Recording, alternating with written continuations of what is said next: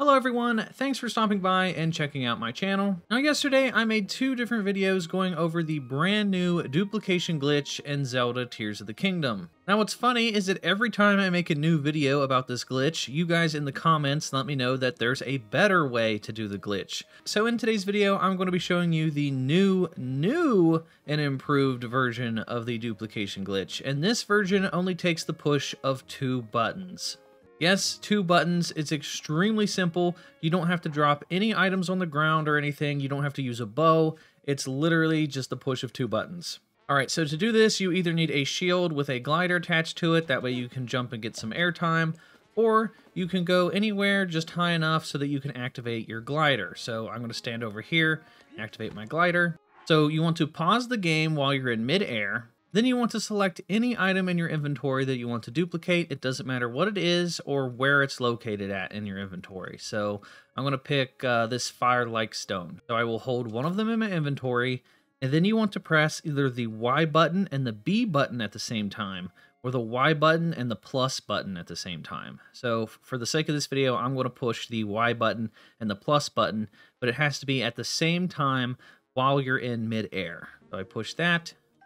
Then I pick it back up, and then I have 2 of them, and it didn't take away from anything else in my inventory. With the glitch yesterday, you had to drop things onto the ground, and then they had to appear at the bottom of your inventory, and then if you wanted to duplicate something anywhere in your inventory, it would eat away from the next item in line. So this glitch doesn't do that. So let's say I want to duplicate this silver horn. So normally with the glitch yesterday, it would take away from the next thing in line.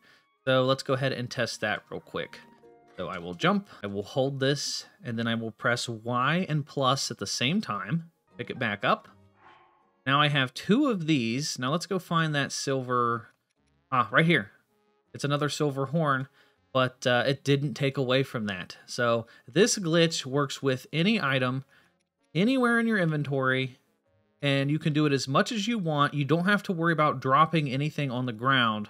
So you could literally just get this as high as you wanted it to. So it also works if you have multiples. So let's jump. Let's say I want to duplicate. Let's sort by type and go clear to the bottom. I will duplicate these large Zonai shards. So I will hold all of them. I will press Y and plus at the same time. Then I will press plus again while I'm in midair. Then I will hold more of them. Do it again, Y and plus. Pause it again while I'm in midair. Hold more of them, and then do it one more time. I don't know if I got that final one off. But now I have 31. Just like that. It's that simple. So if I want to do it again, jump, hold, Y and plus, hold, Y and plus, and then hold, Y and plus. So I started with 31, and now I have 46, just like that. It's as simple as pressing 2 buttons. That's all you have to do. This is by far the most convenient and the best glitch there is when it comes to duplicating your resources.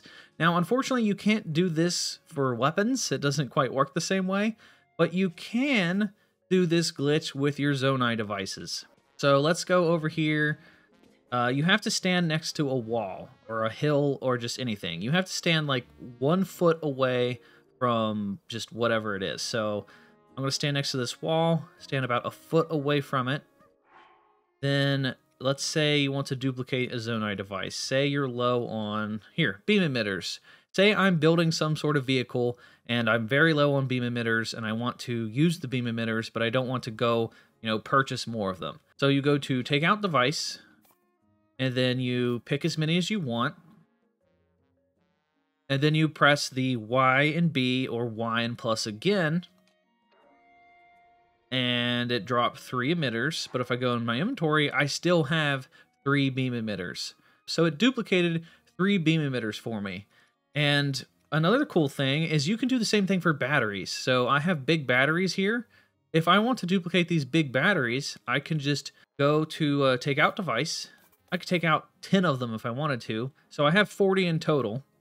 So I will press Y and plus. It just took out 10 big batteries. But I still have 40. So it didn't take away from my my pool of big batteries.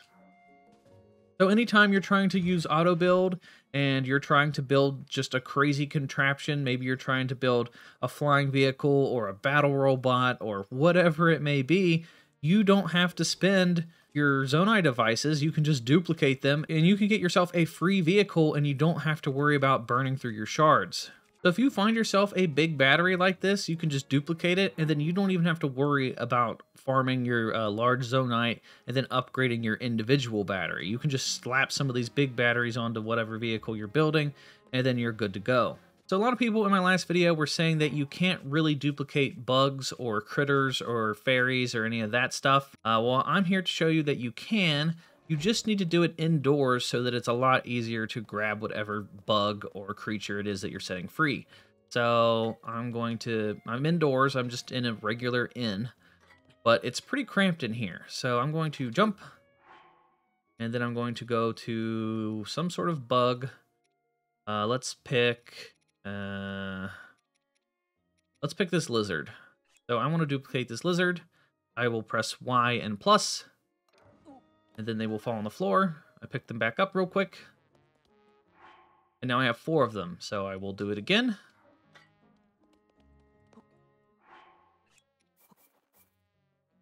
Okay, Y and plus. And you just have to grab them before they run away. One of them actually got away from me right there. But it's a lot easier if you do it indoors. Actually, no, none of them got away from me. I picked them all up. So let's do the same thing with fairies. So we will do jump. We will hold the fairies. We will hit Y and plus. And then that dropped the fairies. You got to pick them up before they disappear. And looks like one of them got away from me, but now I have 7 fairies. So we will do it again. We will hold as many as we can. We will hit Y and plus. Pick up the fairies. Yeah, see, a couple of them are getting away. But that's fine because, you know, we can duplicate this as much as we need to. So, oh, see, now I still came out positive. I had 10. So it's okay if some of them get away. But it's a lot easier to do it indoors, because if we go outdoors and we try it outdoors, we will hold these fairies and then we will do Y and plus. See, the fairies immediately fly away and, you know, they have the open sky. They can escape fairly easily. But if we do it indoors, I find that it's just a little bit easier because they don't have anywhere to go. So we will hold that many, hit Y and plus. I grabbed most of them, and now I have 15 fairies. So yeah, if you're going to do fairies, I would do it indoors. But fair warning, though, that if you do it with fairies, you are basically invincible. I mean, nothing's going to be able to kill you because anytime you get very low on health, the fairy is just going to resurrect you. So if you want to put the game on easy mode and never die, that is how you can duplicate some fairies. So that does it for today's video. If this video helped you out, then please consider giving this video a thumbs up. It's greatly appreciated and it helps me out in the algorithm. Enjoy your new easy duplication glitch. Consider subscribing if you're new here and hit the bell for notifications. That way you guys don't miss out on any future videos. And I will talk to you all in the next video.